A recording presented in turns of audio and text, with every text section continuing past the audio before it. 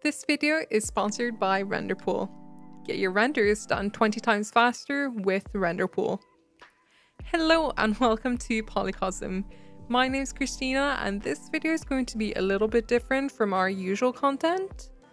In the video, I'll be taking you through the process of animating some cameras in a scene I've set up in Blender beforehand, and rendering that camera animation using the RenderFarm Renderpool. In the end, we'll get something like this.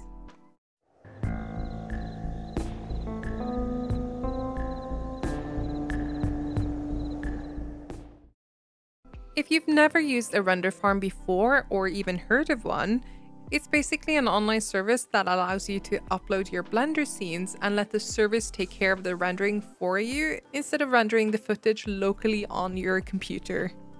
If you're like me and don't have the fastest GPU or CPU, RenderFarm might be a really good alternative. I've honestly never used a RenderFarm before, so I thought this would be a fun way to try it out and basically just document my experience as a first-time user. Anyway, I'll talk more about this service later on. First, let's have a look at our scene. So this is a scene I've honestly had sitting in a personal projects folder for the longest time. I started concepting the scene when I had a very low-end PC and was just getting started into my 3D journey. And despite having a specific vision for the project, I wasn't experienced enough to see it through really. So being able to come back to this project all of these years later is kind of like a special moment for me. The idea behind the scene is nothing special. I was just basically imagining this junkyard in a stylized post-apocalyptic setting, and had the idea of this pig guy stealing this girl's prosthetic arm. And along with her younger brother, they're basically trying to get it back. In the scene, I obviously wanted loads of garbage piles, knickknacks, wrecked cars, garbage, and also these acid pits that light the scenes in an ominous kind of glow. Most of what you see in the scene, minus the characters of course, are Sketchfab assets, which I used via the free Blender add-on, and Quixel Megascans, which I got through the Bridge application. As for the characters, I actually used Substance 3D Modeler to sculpt the characters in VR. I am thinking about releasing a bonus video of how I sculpted Pigman using my Oculus Quest 2, so if you're interested, let me know in the comments below.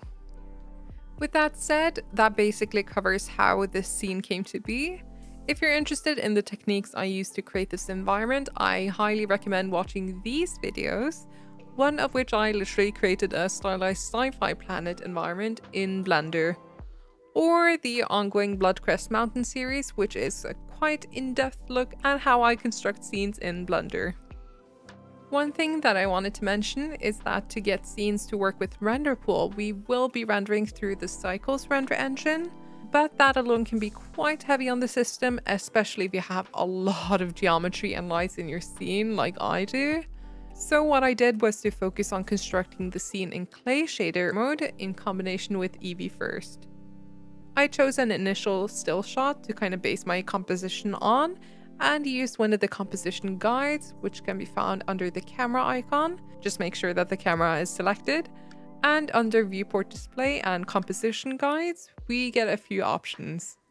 For my shot, I chose triangle B. Although our pigman and two characters don't align perfectly with the composition guides, that doesn't really matter. It's just a rough guide, especially since our camera will be moving through the environment, so you don't have to be super strict about it. Once everything in the shot was in place, I could finally start having a look at the scene in Cycles. Now, this might not always be the case with your scene, but my Eevee scene looked drastically different compared to Cycles. And what I mean by that is that the Cycles scene was extremely washed out. So I really had to crank up the intensity and saturation on both the fog, the background, lights, and so on. And that kind of makes our Eevee scene look extremely oversaturated. So that's what you're seeing right now. But that doesn't really matter because it's what the cycle scene looks like. That's kind of our end goal. So I'm pretty much just treating Eevee as a rough guide. So if you're like me and you don't have stupid amount of money to spend on RTX 3090s or 4090s, we'll have to be careful when it comes to cycles. You don't want to experience Blender crashing every time you switch from Eevee to cycles. So to do that, I limit the amount of samples under the render properties and chose my GPU as it's more powerful than my CPU. For reference, I have an RTX 3080 Ti, so it's a great processor but still struggles a bit whenever Blender has a lot of geometry in it. Under sampling, I chose to do just a few hundred samples and chose the denoise option, which is basically an algorithm that smooths out the render in order to get rid of all of that noise.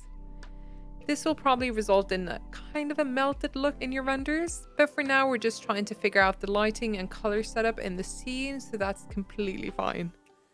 Another shortcut I'd recommend you learn is Ctrl-B, which allows you to render only a small window of choosing, and that might be a little bit easier on your computer. To get rid of it and render the full window again, you can just press Alt-Ctrl-B. With that said, there are a lot of ways to optimize Blender scenes, and I highly recommend you check out this video from Blender Guru for that. I am honestly not experienced enough to really know what I'm talking about when it comes to like samples and cycles and all of that. But hey, I mean, I'm still learning. Okay, let's start animating some cameras. So since our characters are static, I sort of wanted to treat the camera animations like a mix of showcasing the scene and a storyboard of sorts, where we'll cut to several cameras focusing on different aspects of the shot. Let's start with our first establishing shot, which is the main compositional camera that I already have present. For the resolution, I've chosen 1920 by 1080 since that will be a bit more YouTube friendly when it renders out. Then using the timeline editor and pressing I on our scene, we can add location keyframes as our first frame. I will then move forward in the timeline, reposition my camera and where I want it to end. You can choose to use the camera to view option to have the camera follow you wherever you look at the scene, by the way. And I basically just repeat that same process to create a new keyframe. Playing our animation, it looks something like this. If you don't want a slow start and a slow end, you can choose the keyframes you want to edit, and with V, change the keyframe handle type. So you can have either like a slow fade or just like a linear animation and so on. Okay, now that I'm happy with that, I'll save the scene as shot 1. The reason is when you upload the Blender file to Renderpool, the camera you have selected is the one that gets rendered. So if we have 3 different shots with 3 different cameras, we will need 3 different Blender files. You can, if you want, just select a new camera and upload the Blender file 3 separate times, but personally I just find it easier to just save them out as 3 separate files. Although that also means that if you make any changes to anything in the scene, it won't carry over to the other files. So I do the camera animations as the last step after everything in the scene is finished. Since our videos tend to be 30 frames per second, I would choose that for these camera animations too. There are a lot more camera animation settings that you can do, but I just wanted to keep this video really simple. So how do we prep the Blender files so that they're ready for upload to Renderpool? Well, it's actually really simple. Under File and External Data and Pack Resources, you can pack all of the textures and scene information into that single Blender file. So Blender will no longer have to reference things locally on your computer and has everything it needs inside of it. And honestly, that's it. If you want more information on this, Renderpool's website has loads of tips and instructions. One thing I did want to mention, and is an error I ran into, is if you're using 2D planes to project video files, like the smoke and the fireflies in the scene, packing the video files doesn't really work and will result in these really weird glitchy planes. So instead, what you need to do is have the video files in the same folder as the Blender scene and reroute the extension to reference those files. Then under Files, External Data and Find Missing Files, reference that same folder. As the last step, all you need to do is create a zip folder including just the Blender file and those videos, and upload the zip folder instead. Speaking of, let's talk about the Renderpool website. What you'll see when you've created your account is this little dashboard with information about the amount of points you have, your recent uploads, and so on. In the top right corner, you can upload your files. Depending on how much information you've packed into your Blender file, this can take a while. But after it's uploaded, you get to mess around with some render settings. Now, I wasn't sure how many samples I needed for my scenes, so I did a local render test on my own computer to see how many samples I needed to get a clear image of my scene. But of course, you can do that in Renderpool too. You just choose frame 1 to 1. Just remember before uploading, if you want to have denoising, which will speed up your render, but make it look less detailed, turn it either on or off in Blender before you upload your file. I ran a local test on my computer and got a clear image using about 1200-ish samples with denoising on, and basically just input that into the render settings. For my first shot, I also had the camera animating from keyframe 1 to 300. You also get to choose from different render systems, whether that be GPU or CPU. For some of my earlier renders, the GPU option worked really well, but once my scene got a bit complicated, I kept getting errors from the GPU renderer. Now, I talked to the Renderpool team about this, and this is apparently a memory issue caused by Blender itself, so all I had to do was just switch to the CPU option instead, and that worked great. Hopefully you won't run into those same errors. You get to also choose whether you get a batch of images or a video file. Personally, I chose to get a batch of images as I can easily take that into DaVinci Resolve, which is the free video editing software by the way, and it is amazing. And DaVinci will basically turn those images into a video for me. All we need to do is repeat that same process but for our 2 remaining shots. Before you hit render, you get to see a rough estimate of how many points you'll be using and how many you'll have left after the render is finished. If you have a limited amount of points, I would do a test for just a few seconds before rendering out the entire set of frames. That way you can spot any errors before you go all in. Although that won't be a problem if you've got the Renderpool Unlimited plan. So their newly released Unlimited plan is meant for professional artists or animation studios with great rendering needs, or just people who don't want to worry about point limitations, time limitations, or budgeting constraints. Starting at $140 a month, you can use unlimited rendering power in packets of 4, 8, or 12 nodes using high-performance NVIDIA and AMD GPUs. There really is no setup, no plugins, just pure power. If you're interested, go to renderpool.net for more information on that. They also offer free trials with no strings attached and will give you about 30,000 points, I believe. So you can test out the service before you purchase any more points. Maybe this could be a special Christmas gift for someone you love. Again, special thanks to Renderpool for sponsoring this video.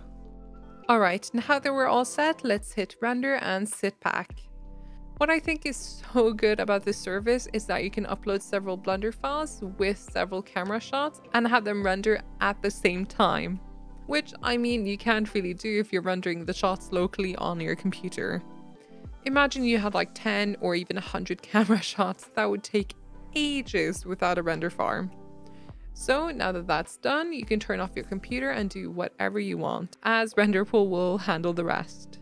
You can check in on the progress at any time and you'll get an email once the render is done and you can download the files. Again, as mentioned, all I needed to do in DaVinci is drag these batch images into the timeline and voila. Do that for the rest of the shots and we are done. Let's have a look at our final animation.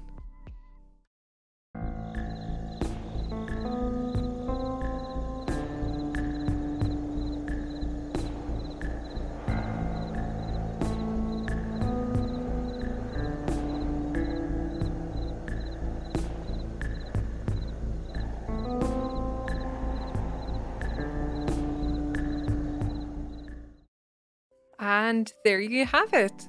All in all, I am very impressed with Renderpool. I approached the service as a first-time user and found it very easy to use.